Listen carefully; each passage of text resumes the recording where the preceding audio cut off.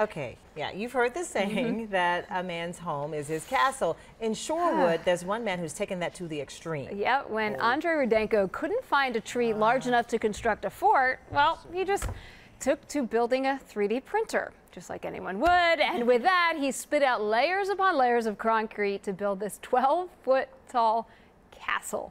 As Bill Hudson explains, it's just a small example of things to come. Backyard playhouses are commonplace in Minnesota.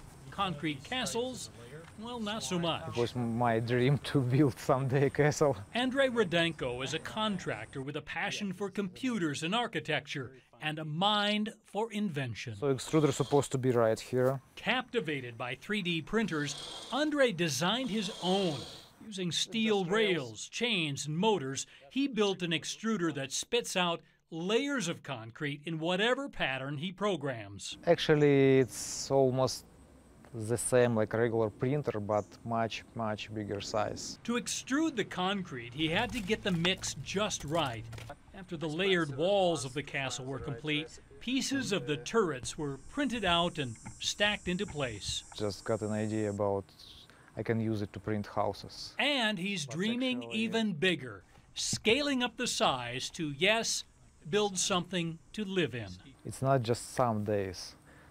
I can print house like in a couple months. This king of his own castle is setting sights on the real world. I was so happy to finish it. Probably I wouldn't do it one more time. Isn't that pretty, all lit up? Now, Andrei's getting a lot of attention from a lot of interested parties, including, get this, folks at Disney. Right. The Magic Kingdom could well benefit from his 3D extruding technology. You can imagine all the things they could make with it down there. He's so nonchalant about it. I mean, you have to be really smart, first of all, to do something incredibly like that. Smart. He's got such a background in engineering, in mechanics, and in computer-aided design. So, yeah, it's just natural for him, right? Doesn't surprise me. Disney wants to get a hold of that guy. I think the kids could use one of those. Great. Thanks, Bill. Sure.